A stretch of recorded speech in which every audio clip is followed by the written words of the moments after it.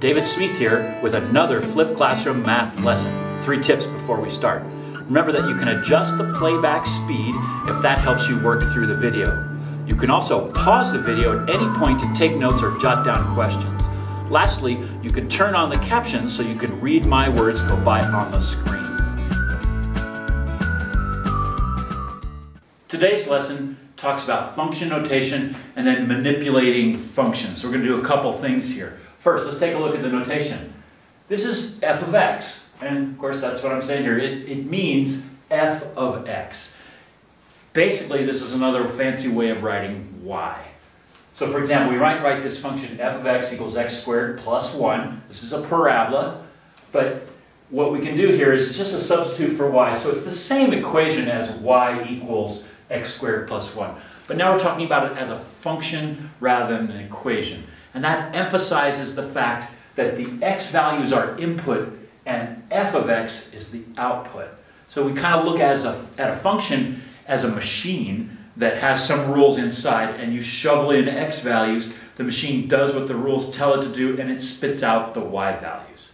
And then to review, the x values are the independent variables because you choose those, they're the domain, and the y values are the dependent variables because they depend on what the x is that got put in there, and that's also called the range. So reviewing a couple of those terms for you as well. Okay, so here's the kind of questions you might get.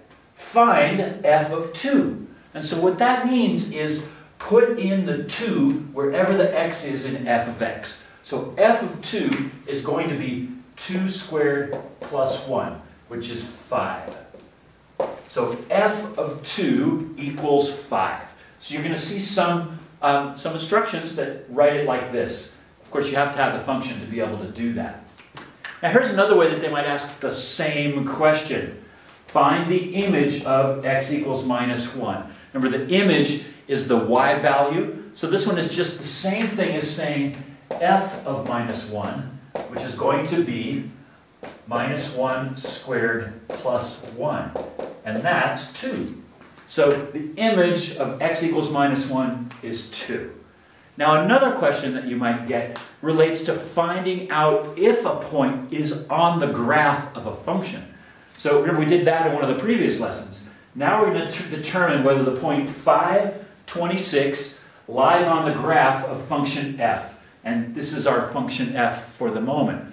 So we just have to plug the 5 into the function, and if it spits out 26, then we know it does lie on the line of the graph. Otherwise it won't. So let's do f of 5. So here's f of 5.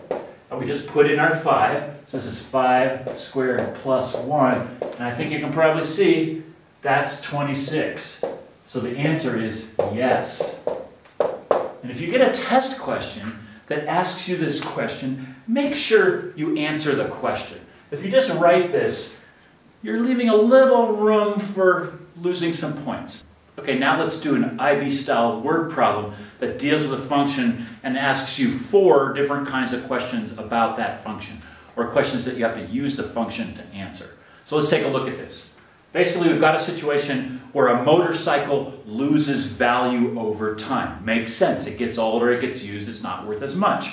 So the price in US dollars of a motorcycle T years after purchase is modeled by P of T, price as a function of time, is modeled by 15,000 minus 2,500 times T. Okay? So this is an equation that helps us calculate how much the motorcycle is worth after T years. First question, state the independent and dependent variables. So pause the video and think about that for a minute. Okay. Independent variable is the time. Almost always when you have time, that's the independent variable, because that's the one that we pick. We're going to analyze it at 1 year or 3 years or 5 years or something like that. So time would be the independent variable right there, time, and that's t. And the dependent variable is price, because price depends on the time passed. So this would be price, and that's p. Okay? Now the second question is, find the price of the motorcycle after 1.5 years. So what I want you to do is think about that, pause the video, and do that math. Okay, let's see how you did. So here's how we'd write this in function notation. P of 1.5 equals 15,000 minus 2,500 times 1.5. So the rest of it is a handy-dandy, straightforward calculation. Okay, so that calculation ends up being $11,250. So if you didn't get that, try it again. Make sure you can get that result. Okay, let's do two more questions on this same scenario. These are a little bit more complicated. So here's the first one. Find P of 0, and what does that mean? So let's think for a minute. What is P of 0? What does that 0 represent in our scenario with this motorcycle? Okay, if you realize that P of 0 is the moment that you bought it, that's right, because no time has gone by. Remember, this is the time part, P of t, in our function. So P of 0 would be, in our notation, it'd be 15,000 minus 2,500 times 0, which is just 15,000. So what does that mean? How is that number significant in our scenario? It's the price of the motorcycle when it's new. P of 0, no time has gone by. So it's a brand new motorcycle. So if you walk into the showroom, this is what you're going to spend on that motorcycle. Okay? All right, now let's go on to the next one. Find the value of t.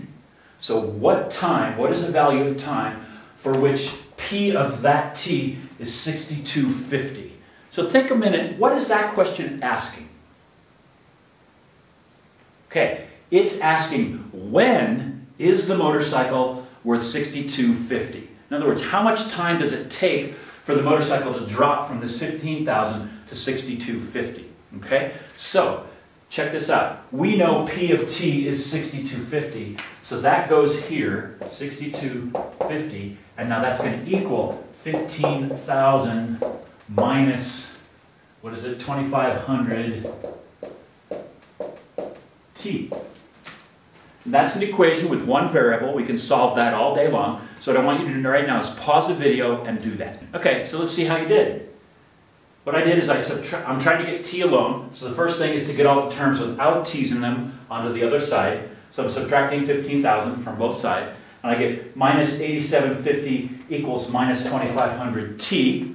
And then I just divide both sides through by minus 2,500. And that makes this go positive, and it's 3.5 for t. So it takes 3.5 years for the motorcycle to go down in value from 15,000 to 6,250. If you wanted to check your answer, you could take this 3.5, plug it in here, and you should get out 6,250.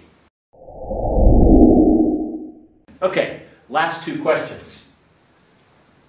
Comment on the case t equals 6. So before we dive into that, I really want you to pause the video and look at what that means and see if you can comment on that when t equals 6. Okay, if you realize, they're asking you what happens at 6 years. What is the case when t equals 6?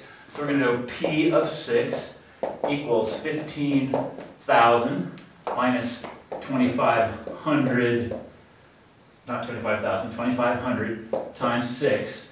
And if you do that math, you're going to find out that P of 6 equals, pause the video, do the calc, equals 0. So what does that mean? Think about that.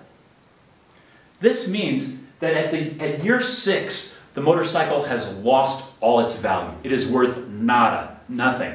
Now, in reality, probably not true. Vehicles like motorcycles and cars they'll retain their value. They lose a lot of it in the beginning, but they'll still have some value. So this is not really accurate as far as this function needs to be a little different to actually model this kind of a price decrease accurately. But for this problem, this is totally fine.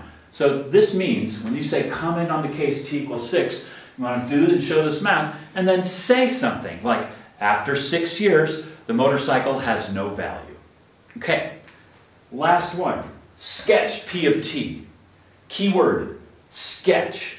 That means make a rough graph. Doesn't mean plot a million points. Let me just make a rough graph. So here we go. Actually, pause the video and see if you can do that. You've got two variables. You've got time and value.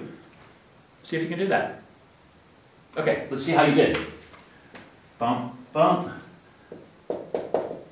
Time, t, price, p. It's going to go like that. We know this is 15,000 at t equals 0, and this is t equals 6. And you could do like 5,000 here and 10,000 there.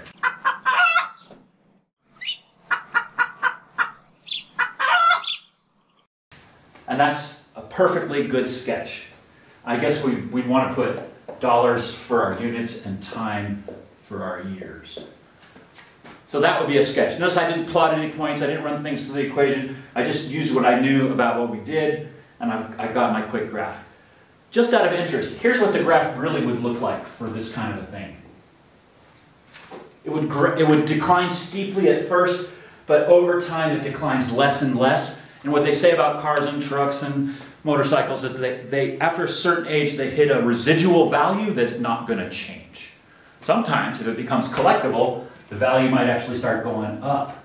Like think of a classic muscle car. If it's in good shape, it's probably worth more than it was paid for when it was new. Now that you've watched the video, take a minute to jot down notes or questions that you might have for our next class. You can also re-watch portions of the video that didn't sink in the first time. If you enjoyed the video, please click like, and if you'd like to help me grow my YouTube channel, please click subscribe.